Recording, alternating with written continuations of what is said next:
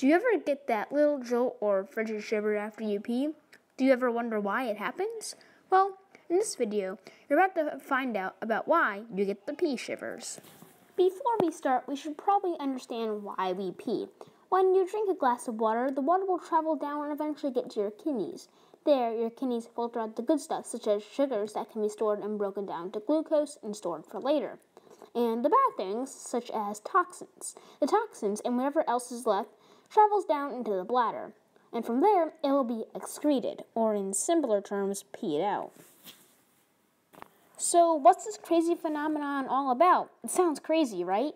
But before we answer that, there's just one problem. Scientists don't really know why this happens.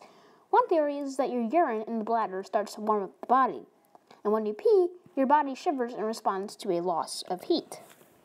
Some other theories suggest that it could be with the nervous system, particularly in the sympathetic nervous system and the parasympathetic system. Sympathetic nervous system controls involuntary actions and the adrenaline, the fight or flight hormone. And the parasympathetic system controls heart rate and digestion. Shivers may occur when there is a significant interaction between the two. So come on, scientists, go answer the question that the world's been wanting to know. Thank you guys for watching. Please like and subscribe. And thanks to Artist11 who helped draw this video.